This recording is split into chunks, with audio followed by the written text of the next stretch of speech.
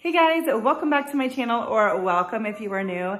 Today we are starting off the Christmas DIY season. I'm crafting my stash with things I already had. My Dollar Trees do not have Christmas stuff in yet, or didn't really last time I was in, but I have some stuff on hand. We're gonna be using some Dollar Tree items, Hobby Lobby, thrifted items, a little bit of everything, but it's already stuff that I had on hand. Let's get started with these DIYs.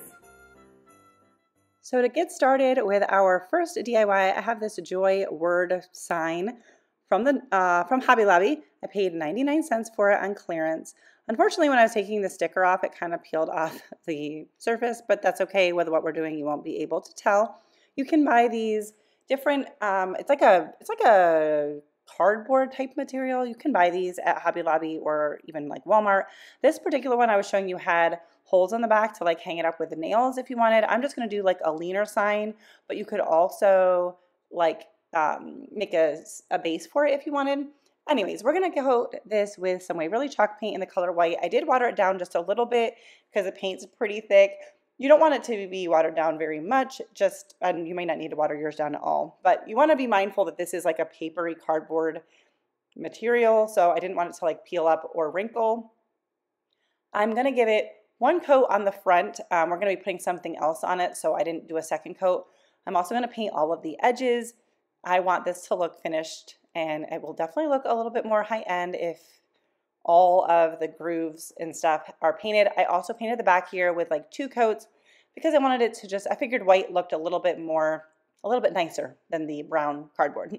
So we're now going to cover this with some Mod Podge of any kind. I'm using my dishwasher Mod Podge. No particular reason except for it was convenient to grab, and this was going underneath something, so I didn't really care so much about what finish it had. And we're going to do the iron-on method, so if you're not familiar with that, you want to make sure to give a good coat of Mod Podge, cover all of the edges, and let it fully dry. This is a way to add, we're going to use tissue paper, and this method makes it so that you don't have a bunch of wrinkles. I have this tissue paper, I believe it is from the Dollar Tree. I've been using it for DIYs for a couple of years now, but I think it's beautiful. And we're just going to lay that on top and then use some parchment paper and then an iron with no steam and just slowly go over it. I'm just kind of working my way over. I gave a slight little tug on the tissue paper to make sure it wasn't like buckling underneath. And this will reactivate the Mod Podge and cause a seamless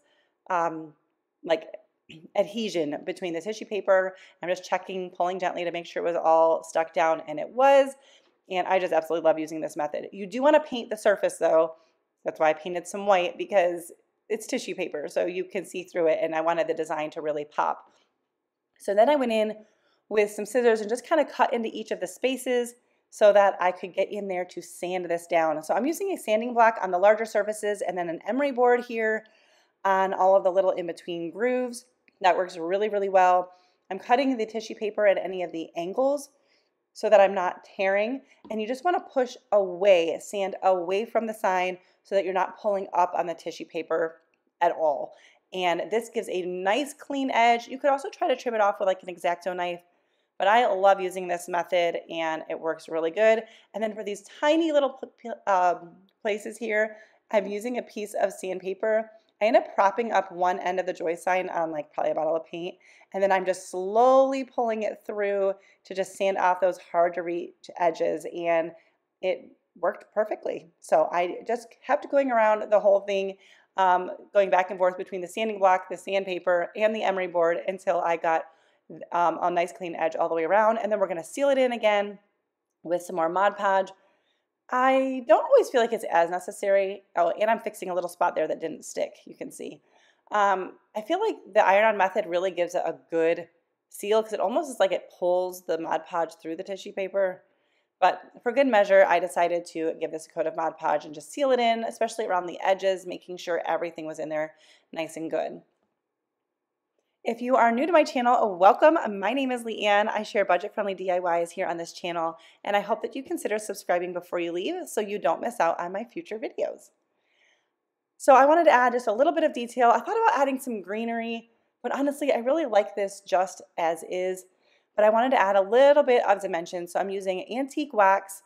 You could just use a brown paint, just make sure you don't have too much on your stencil brush, And first I emphasized all of the edges to kind of highlight, you know, make them stand out. And then I did a little bit across the whole thing to just kind of make it a little older looking and less crisp. And I love how this came out. I'll end up just kind of layering it between other decor pieces.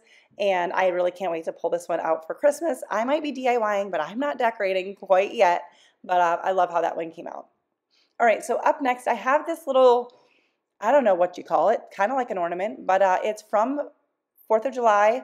They're patriotic decor from Hobby Lobby. I bought it when it was 90% off, so I probably paid like 20 cents. So I took off the hanger and the bead, and I have this pack of paper also from Hobby Lobby.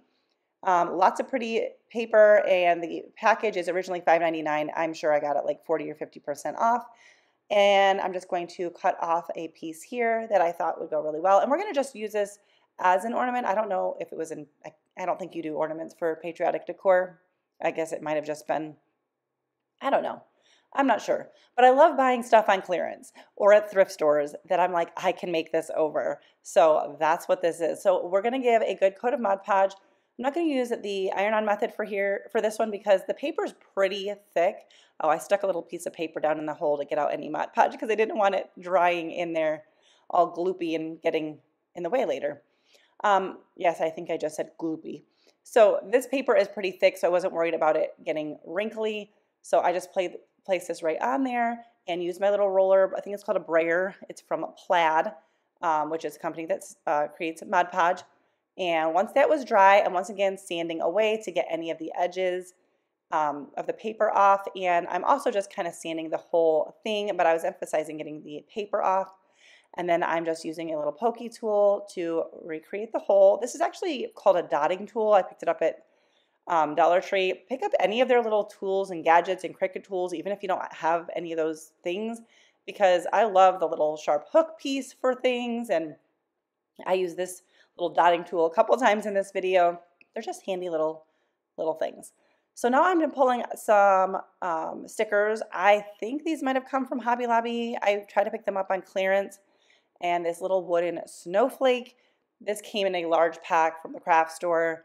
Dollar Tree has one similar as well. I don't think these ones were from there, but I'm not sure. And I'm just going to put snow on here, and I'm just gently placing the stickers. Dollar Tree does have stickers as well, but placing those on, and then while I guess I decided to, I think my glue gun is heating up, so I decided to restring the twine, and I had to just put a little piece of tape on the end to do that because it was starting to fray. I could have grabbed a new piece of twine, but I just thought I'd use what they gave me, and I'm just trying to do it like it was when I got it. So I believe there was a knot, and then I just used a couple of natural colored beads. I thought about painting the one that it came with, but I had these in my stash. First I was going to do 3, and then I'm looking at it, I'm like, I don't know, does it look better with 3, 2, 1, I don't know. I decided to go with 2, and then just put a knot at the top. And now I'm using just a little bit of hot glue to glue on our snowflake, and that is the O. And this worked out perfectly because I did not have any O stickers left in this pack. And I was going to add the snowflake anyway, but then when I realized I didn't have the O, it worked out even more perfect. And actually, it looks like there wouldn't have been room. I was going to do the SNOW plus the snowflake, but there actually wouldn't have been room for that anyway. It all worked out. And then I'm going in with some matte Mod Podge because the stickers were a little too glossy for me.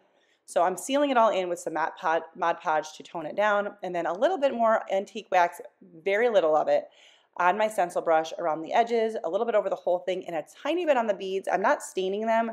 I'm just dirtying them up a little bit. I like it to look a little bit older. And then I did the sides and even the back because, you know, ornaments do turn around when they're on the tree. And I will be putting this on my tree. I like to make a couple ornaments every year.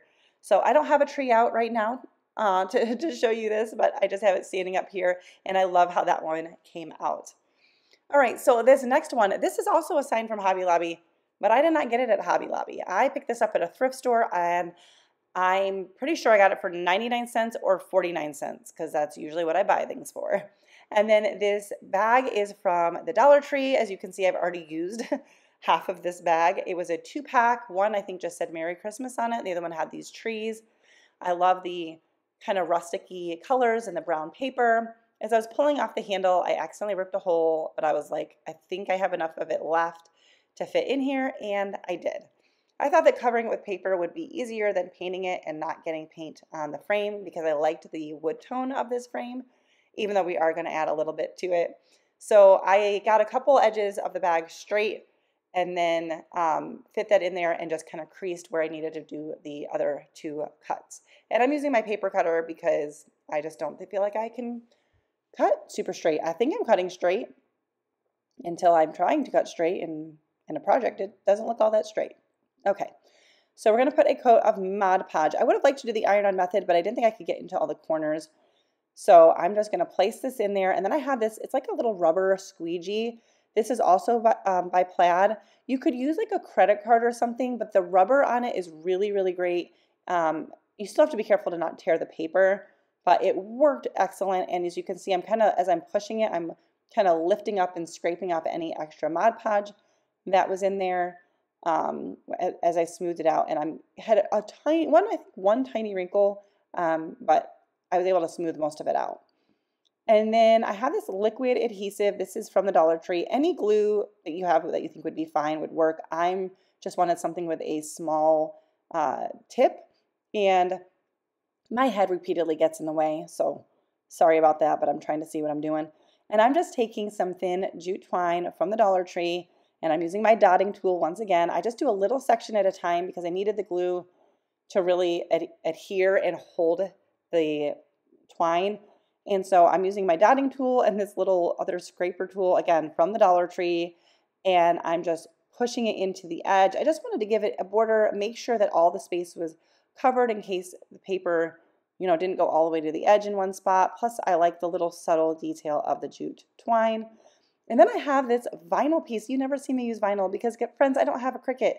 But my dear friend Kendra at Late Night Creations sent me a little goodie box, and in there was some vinyl pieces, some stencils, some transfers. I'm not sure what everything's called, but you'll be seeing them in some DIYs. So thank you, Kendra. This was my first time applying one, and I did pretty good. And I am just slowly peeling it back and then, making sure if something is not, did not transfer, that I just laid it back down and pushed down a little bit more with my finger or my little scraper tool. And but you could use a stencil, you could use an image, you can use whatever you have at your disposal. But I put this piece on earth. See, I lost a little bit of that wreath, but don't worry, I got it on there. No problem. And this is a pretty simple sign. I wanted to tie in a little bit of the black.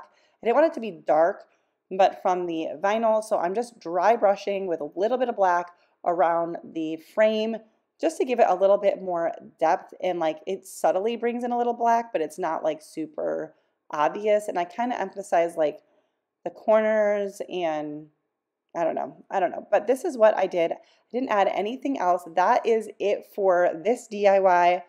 I hope that you enjoyed this video. If you did, don't forget to give it a thumbs up. That helps me out so much. Also, let me know which one is your favorite. If there's anything that you're going to try, let me know down in the comments. That helps me out a ton as well. Thank you guys so much for watching. I hope that you enjoyed this video, and I will see you in my next one. Bye, guys.